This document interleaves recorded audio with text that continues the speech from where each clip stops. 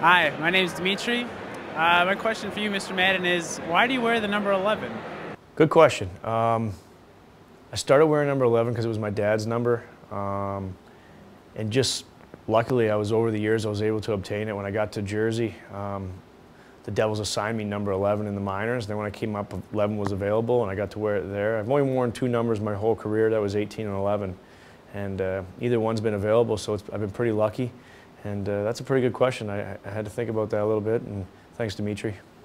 Hi, John. My name is Mike Maruschak, and I'm a 30-year season ticket holder. Got to ask you this. In all those years living out on the East Coast, how do you like the Chicago weather? How do you like the Chicago people and the Chicago food?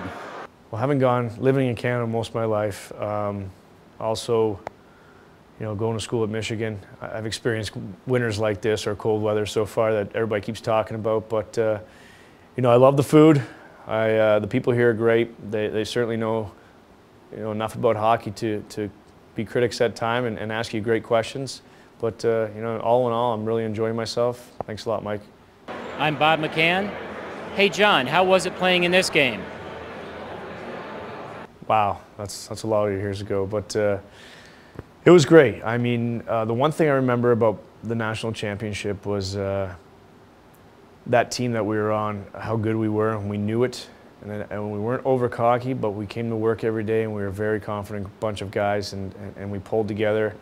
And we knew it doesn't matter how good you are on paper or et cetera, we had to perform at the right time, and that team definitely performed at the right time. The other memory I have of the NCAA championship was driving home on the bus from Cincinnati.